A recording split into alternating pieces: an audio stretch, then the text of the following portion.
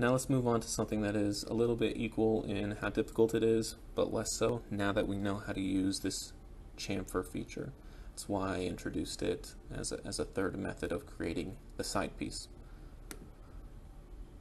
Let's create a new Onshape document. Let's call it our roof.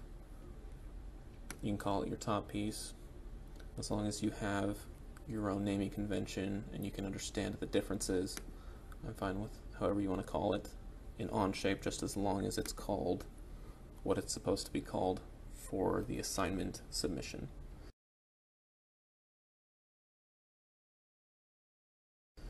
We will start a sketch on the front plane. Now I press the check mark, and I did a little oopsie for you to look at. And now what do? I could, doesn't super matter, I could start another sketch.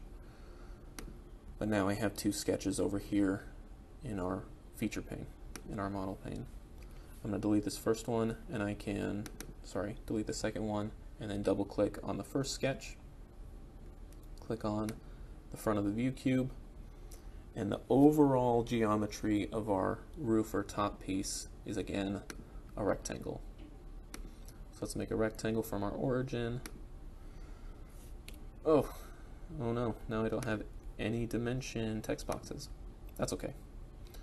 Let's dimension our bottom line to be 5.5 inches.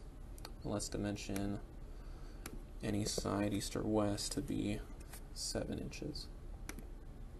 Now I want to show you something kind of fun, that you can even do any kind of unit conversion that you want. So if you wanted to do 7 centimeters, all you had to do was type in centimeters instead.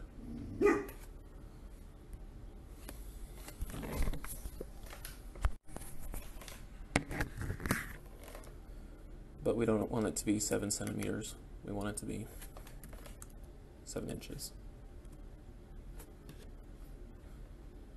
Now we can finish our sketch. We can extrude our sketch, our rectangle, 3/4 of an inch. We'll finish that off, and then we will do a chamfer, just like we talked about in the drawing. We want to change this drop down from equal distance to distance and angle, just like we did for our side piece. Change the angle to 30 degrees.